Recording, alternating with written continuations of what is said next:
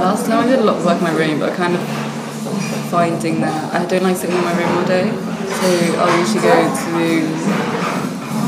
I like working in the SU building because like upstairs we've got a nice room and it's got like windows on both sides. There's so much nice natural light. Is it high up? Yeah, so we've got a whole view of Bristol, and then like one. I usually go like a Sunday evening just like to work out or like work really through the weekend and do some really nice stuff. And it's like just the sunset, this is so nice. What's the veggie food like in Catered? It's not too bad. Like it's either like really good or it's like you didn't even try. A guy at work told me that figs aren't vegetarian. Some figs, the non-edible ones, are vegetarian. Basically, some are specialists that pollinate them, and they do so, but they also use them as like a nest. So they'll hatch their eggs in there, and then the baby wasp will like hatch.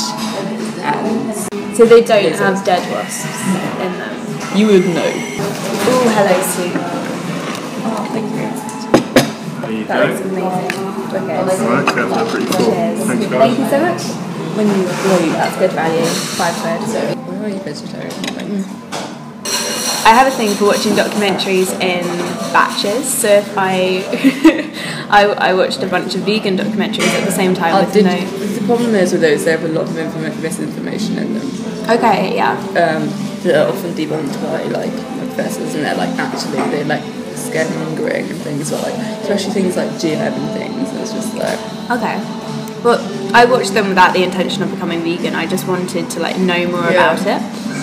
But then like watching literally all of the slaughterhouse footage, like I could from that point no longer justify a life for my lunch. But you know. But why are you a vegetarian? Literally just purely environmental reasons. I don't actually have a problem with humans eating meat in principle, but obviously I would choose because obviously I want to work on food security, and in practice we all need to move towards a vegetarian diet if we want to feed everyone. Just reality, because we don't have any more farmland left to move into. Soil quality is degrading. We just need to load. We just need to double our yield per hectare again within the next 20 years, and we've done it before.